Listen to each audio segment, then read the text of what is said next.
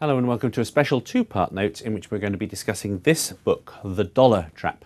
It's a fascinating account which suggests that the US dollar might maintain its status as the world's reserve currency even as ever more horrible things happen to the US economy. It's created a great deal of interest in the world of central banks.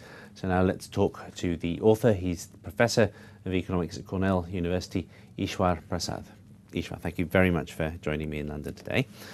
Let's start by taking a look at the value of the dollar over the last decade or so. And as you can see, there was obviously an inexorable decline for many years, but then a very sharp recovery just as the US ran into the credit crisis and the bankruptcy of Lehman Brothers. Counterintuitive, to say the least. What do you think happened? This is the remarkable thing about what's been happening to the dollar since the financial crisis. When the financial crisis hit, and every time since then when there is financial turmoil anywhere in the world, in the Eurozone, in emerging markets, or, and this is the great paradox, in the US itself, money comes to the US in search of safety. So I think this speaks to the enormous demand for safety from central banks, private investors, and financial institutions in the wake of the financial crisis. And when people want safety, they have no other place to go. Okay, now let's take a look at where the flows of money again. You can see this remarkable shift upwards in the flows in 08 or 09. What other alternatives do they have?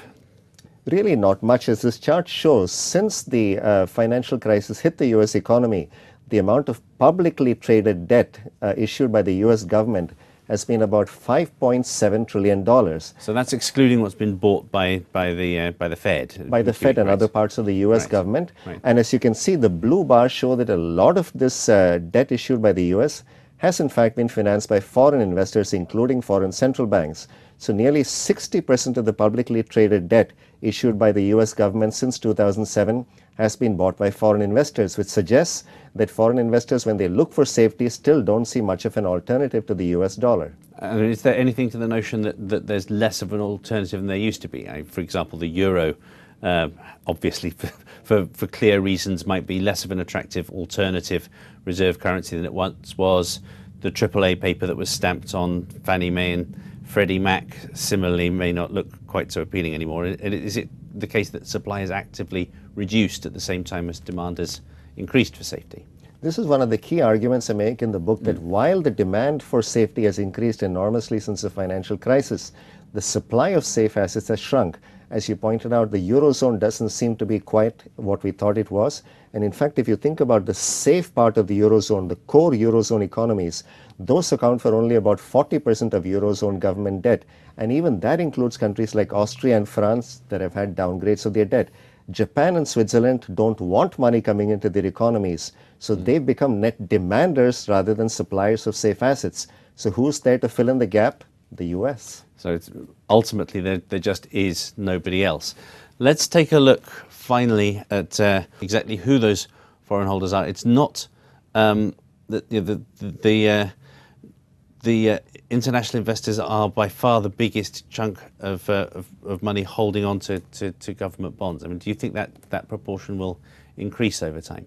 Now, this is the remarkable thing. The US stands out in this dimension. Again, if you set aside the amount of US federal debt held by other parts of the US government, including the Social Security Trust Funds and the Fed, which now holds about $2 trillion, the remainder, about $10.2 trillion worth of publicly traded debt, $5.8 trillion of that is held by foreign investors. About $4 trillion is foreign central banks. That proportion, about 55%, is much greater than other economies. In Japan's case, about 11% of net debt is held by foreign investors. In the case of the Eurozone, about 20%. So the trust that the rest of the world seems to have in the US seems to be growing by the day.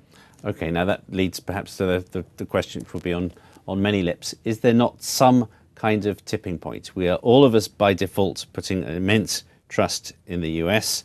They appear to be taking advantage of that to indulge in policies that many people would regard as inflationary. Could there become a point when we lose that trust?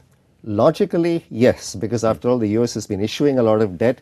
creating a lot of money through the Federal Reserve's quantitative easing operations.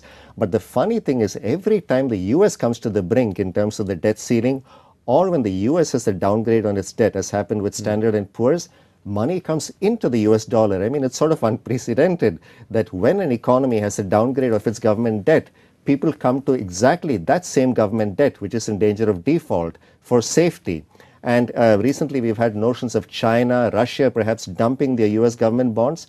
They really have no other place to go. Once you start talking in the tens or hundreds of billions of dollars, no other markets are deep enough to absorb that amount of money. Eswar, thank you very much indeed.